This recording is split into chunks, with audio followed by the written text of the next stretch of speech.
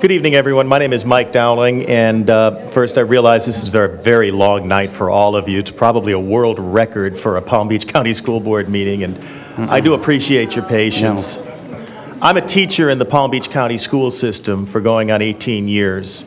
Now think about this for a minute. You trust your teeth to your dentist. You trust your finances to your money manager.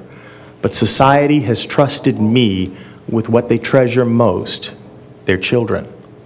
This is something that humbles me and motivates me. And on the days when I succeed, excuse me for feeling like Superman. But Superman has encountered kryptonite in the form of this new curriculum. We have forgotten why we're here. We are focused on numbers and not people. At Roosevelt Middle School, where I'm a teacher, we are told to have data chats with, and I'm quoting here, I would never use this language myself, with level 1s and level 2s. That's a direct quote. I have never met a level 1 or a level 2 in my life. I have met children who are working at level 1 and level 2. You see, this is the problem. It sounds like a small issue. It's not. We're focused so much on numbers that we have forgotten why we're in education.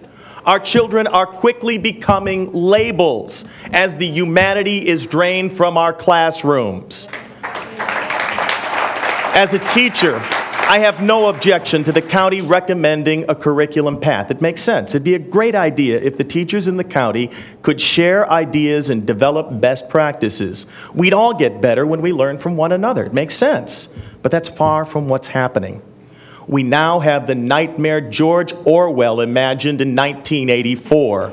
Children defined by their level, a dehumanized and dehumanizing curriculum. If the curriculum were well thought out, I'd gladly be on board. But no. Today I had David Morris and William Manuel, the mayor and vice mayor of North Palm Beach, in my class. They were excellent speakers, but the children had no groundwork. The speakers were there because it was city government week. When do I teach local government? Well, I used to teach it in March. You see, that's logical. You teach city government after state government. You teach state government when the legislature's in session. This year, as the kids would say, I don't know. The lesson plans are incomplete. They are not on Learning Village, and they're changing on a daily basis. To Mr. Barbieri, from the bottom of my heart, thank you.